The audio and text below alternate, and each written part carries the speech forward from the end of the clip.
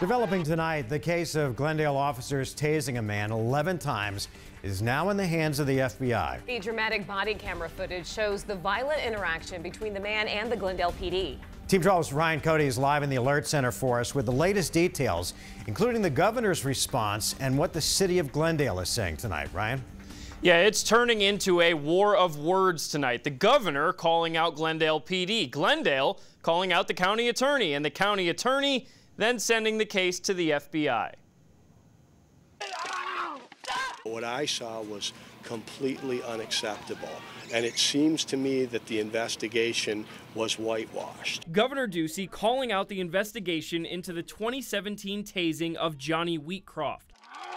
Officers tasing him 11 times. Glendale police suspending Officer Matt Schneider for 3 days, and he's now back on duty. I'd love to see the county attorney's office reopen the investigation. Just hours later, Maricopa County Attorney Bill Montgomery turning the investigation over to the FBI. And hours after that, the city of Glendale firing back at both.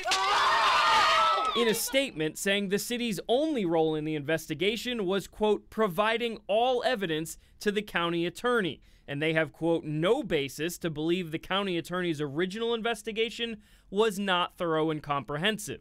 Glendale also saying Wheatcroft offered to settle with the city for the, quote, absurd amount of $15 million. What I saw on that videotape did not represent the law enforcement that I know in the state of Arizona. And while the FBI launches a new investigation, the Bureau telling 12 News it examines facts with consideration of federal criminal statutes, not state-related charges.